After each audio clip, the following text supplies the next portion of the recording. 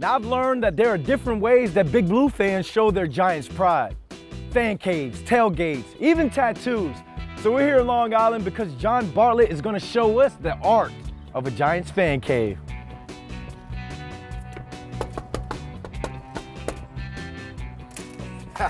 John, what's going on, man? What's going on, Brandon? How are you, bro? Hey, I hope you don't mind, but I brought Big Blue with me. Not at all. Yeah. Yeah, you guys ready to come see the fan cave? Man, I've been ready since we connected on Facebook, bro. Awesome, let's do it. Oh, man, you weren't lying when you said you were an artist, man. You drew all of these. Yeah, every single one. This one right here, this big one, Odell. That's the one that kind of put me on the map. Yeah, that's the catch that put him on the map. Yeah, I did it probably a week after the catch. I created the concept of Giants artwork because I combined two of my loves. So I love artwork and I love Giants. So doing both of them together, something I love to do. I'd much rather be painting the Giants than anything else. Lawrence Taylor, Harry Carson. Yeah, that was a pleasure meeting them. What did Sterling Shepard say when he saw the artwork of him and his father? I met him last year. He loved it. I gave him a reprint. He couldn't thank me enough for that one. Now this is what I call an entrance to a fan cave, man. What else do you have up in here? Oh, now this is what I call a fan cave, man. Big Blue, there's a lot of stuff here. I became a Giants fan probably when I was like 5. My mom bought me a Michael Strahan jersey. That was the first jersey I ever had. And then it's kind of just escalated from there. My brother, he became a Giant fan a little bit after me.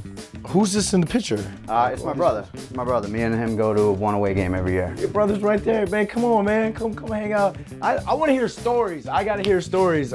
What was your favorite road trip with your brother? I think San Fran might have been my favorite, only because that was for the NFC Championship. That was cool. Man, look at all these jerseys.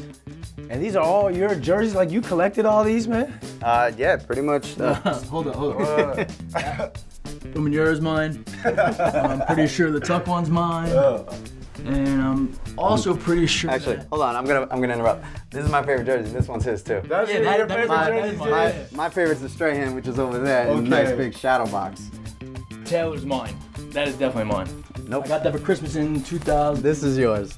Oh, you're wearing mine. his jersey. Oh my God. I had to retire my LT, so I go in my closet and I'm missing jerseys. No, look, we have all the jerseys here, so it's kind of like sharing.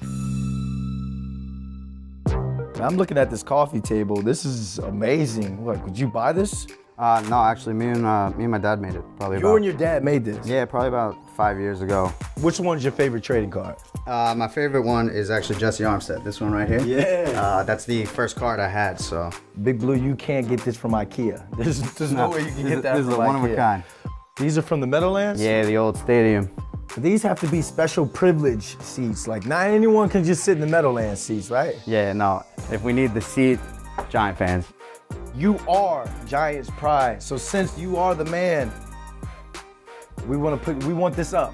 Thank you for the gift. I actually have one for you too. For me? Yeah, you know, I do the artwork for all the players and stuff like that. I knew you were coming, so I did one for you as well. Oh man, look how young I look. Look at the cheekbones, baby.